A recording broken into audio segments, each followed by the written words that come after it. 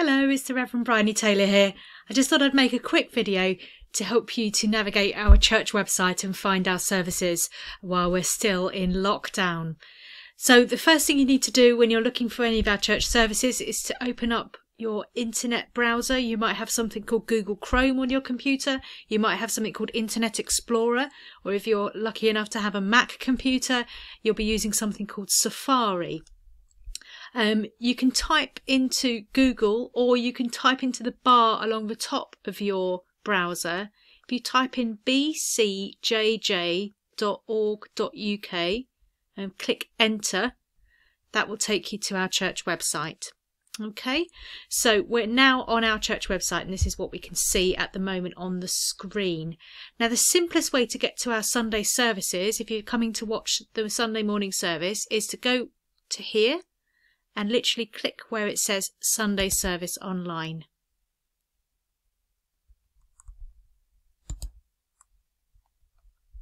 Okay, so I've just clicked on there, and now the most recent services for Sunday appear.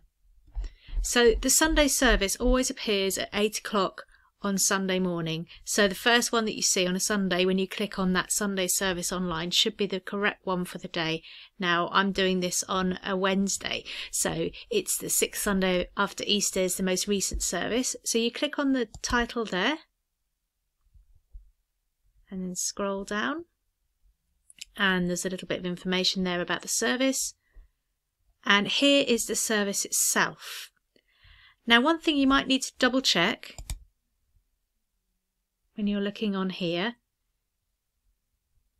is just double check that you've got the volume turned up on your computer.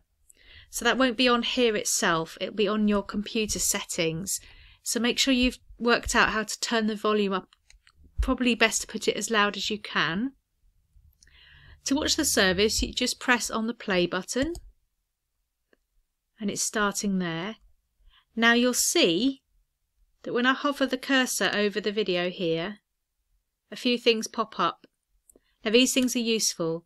There is a volume control on the video itself as well. Okay, and I'm just going to mute myself while I explain how this works. So there's a volume control there. I've just muted myself on there, and if you scroll across you'll see there's a little button that says CC. If you want subtitles, you click on that and you'll see that the subtitles will appear. Now, they are automatically generated, which means occasionally they can be quite funny because they can't necessarily always understand my accent, but hopefully they will help those of you that are hard of hearing to follow the service. To take them away, you just click on that button again. So it underlines in red when you click on it so that you know that they're working. Some other buttons. If you go to this button here, it says full screen. So if I click on that, it fills the whole computer screen for me. To go back, I just click on it again and it will take us back to there. So that's just some little tips on how to use our videos on our church website. If you get stuck, please let me know. Just give me a call or send me an email and I'll talk you through how to access our services. Thanks for watching. Take care. Bye.